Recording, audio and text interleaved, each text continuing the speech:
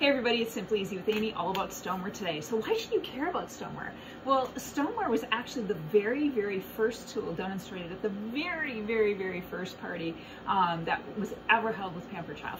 And people went nuts over it. They were blown away at how a simple frozen pizza could turn into something that actually tasted really good. So stoneware has been a major part of Pampered Chef's line ever since we started. So let me just talk a little bit about why you might want to care about them, or maybe inspire you to dig them out, because maybe you tuck them away somewhere and you keep using your metal pans and your glass pans, which just don't cook as well. So first off, foods are going to cook evenly. How many of you have ever burned the edges of something, right? Even if it's a cheap frozen pizza or a pan of brownies or really anything, it doesn't matter. But you know how the edges burn? Or maybe the bottom burns. How many of you ever burn a batch of cookies, you know, and it's the bottom that's burned, not the whole cookie? The top looks great and you lift it up and the bottom's black? Not cool.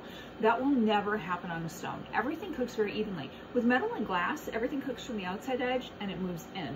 With stoneware, everything on the stone heats through evenly, all at the same temperature, all at the same time. So no matter what you're cooking, everything's going to be the exact same. So you're not going to have, you know, any weird bottoms of your black bottoms of your cookies, black bottoms of your biscuits, of your crust rolls, anything like that. That's never going to happen again. It's always going to be even. Now, you can't make the whole thing dark brown. That's possible. I've actually done that. I was making just that Nestle Toil's recipe that we all love, and, you know, chocolate chip cookies. And it's always the last pan, right? The last pan I went into the oven, I cleaned up, I had 5 minutes, I grabbed my daughter, we walked down to the mailbox, she's chasing a butterfly, picking dandelions for me, and all of a sudden I said a lot of bad words, we ran back into the house, and the cookies had actually been in the oven for 33 minutes. Oh my gosh. So that, as I pulled them out, expecting, you know, to open the door, because this is when I was a new consultant, and, you know, expecting smoke to come out, nothing happened. The cookies were dark brown, but they were dark brown completely evenly, both the top and the bottom. That's one of the beauties. Whatever color it is on the top, it'll be the same color on the bottom. We took them off. They weren't black. In fact, we ate them. So, you know, it's a huge way to make sure you're not wasting food. So foods cook evenly, that's huge. It's going to take out any excess moisture. It's going to pump in excess steam. You're not going to have things that are really runny. 3-year guarantee. Anything happens to it within 3 years, Pampered Chef's going to replace it for free. Now, if you take it, bash your husband over the head with it or somebody else, we're not covering that. We don't cover it if you drop it. However, if any weird thing happens to, you know, during normal use, it's in the oven, you know, you're just holding it and all of a sudden something weird happens, we will cover it and we'll get you a new one. No lead fillers. So I think that's really important. All of our stoneware, this I love, is made in the United States. It's from clay that's mined in the United States. U.S. trucks ship it to U.S. factories. U.S. factory workers put them together. They go on U.S. trucks to go to our distribution center and then come to your home. So U.S. made, and this way we can also guarantee there's nothing weird in them, and definitely no lead fillers like a lot of the ones that come from overseas. No anything. You don't have to preheat. You don't have to pre-soak. You don't have to do any like weird stuff.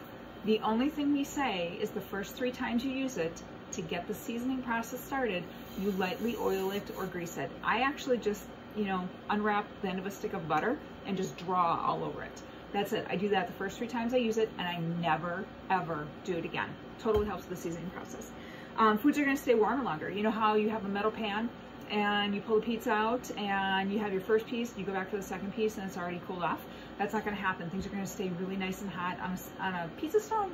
If you're just doing a pizza, probably a good 20 minutes, maybe 30 minutes. Lasagna, because it's so heavy and dense and thick, I have to let it sit out a solid hour before I think it's, you know, starting to cool off enough for me to maybe transfer it into other containers. Let's see, all different shapes and sizes, anything you can imagine. We have, you know, pieces like this that are cookie sheet, the large round stone that everybody calls the pizza stone. We have loaf stones that make the most amazing breads. And then of course we have our glazed pieces. We have fully glazed pieces, which are great for entertaining because they can be used in the microwave or the stove, and you can bake on them and serve, or they can just be beautiful serving pieces. But then we have the hybrid pieces, which are unglazed on the inside and glazed on the outside. So this is our deep cover baker. It's one of our top 3 best-selling stones because no matter what you put in there, it now creates a clay baking effect. and the food will blow your mind. So this will do like a chicken. You can, and actually, reminder, all of our Stoneware is microwave and oven safe. So I can take a whole 4-pound chicken, throw it in here, 25 minutes in the microwave, it will come out and you can tug on the leg bone and it will just fall apart. It is so good, so juicy, so tender. And usually when we talk about microwave meats, everybody freaks out, which is why I used to love doing microwave meat at parties, because it would blow people's minds. You could do a 10 to 12 minute pork tenderloin in here. It is juicy and tender. And I would have kids who were at the parties coming up to me, taking the food, you know, additional pieces of meat, and their mom's going, my kid doesn't eat pork. How are you getting my kid to eat pork?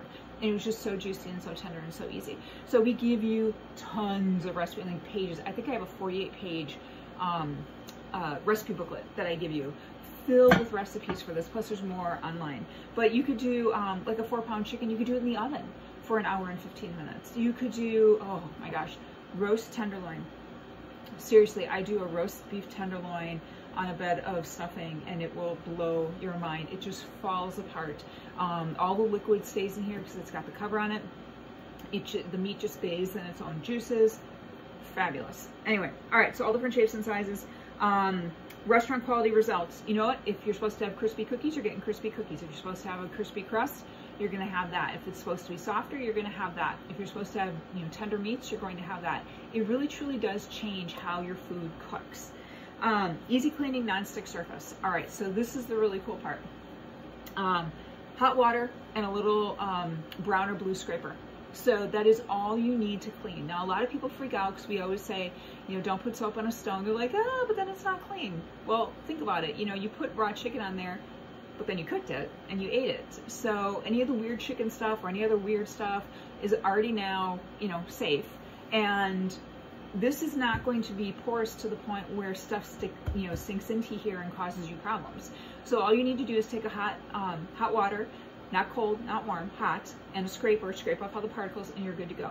If it's like greasy, like maybe you use the loaf pan to make meatloaf, you know what? Baking soda, a little bit of water, make a paste, rub it all over, walk away from it. 10 minutes, an hour, overnight, really doesn't matter. Baking soda is totally safe. You flush it down your sink, it's totally safe for the environment, and you are good to go. Some people are like, oh, but I really, really, really want, you know, that cold, or that soap. Well, let me ask you this. If you did your dishes in cold soapy water, would they get clean? And if you think about it, the answer is no. You do your dishes in cold soapy water, they come out filthy. They're dirty, they're yucky, they're greasy. That's because soap isn't actually what's cleaning them. Soap is a loosening agent that helps you get everything off. Hot water is actually what cleans things. So it's kind of a twist on the thinking because we haven't really thought about that before, but that is really how it works. I will tell you that as of 2020, some of our stones are now dishwasher safe. We actually changed the formula of the stones. The newer stones called Stone Fusion are actually dishwasher safe, and they are also broiler safe. Okay, so before that, these were only heat safe to 400 degrees, and now the new ones under the Stone Fusion line are going to be broiler safe. So that is it. These are my big loving, you know, I can't live without my Stoneware reasons. If you have questions about this or need to know more, please let me know. I'm always happy to help people try these out, learn a little bit more about them. And of course, we give you, no matter really what stone you get, I give you an awful lot of recipes for it. So plus you can use the ones that you're already doing at home. So anyway, hope this was great for you. I hope you learned something. And as always, I hope to make your life simply easy in the kitchen. Thanks, everybody.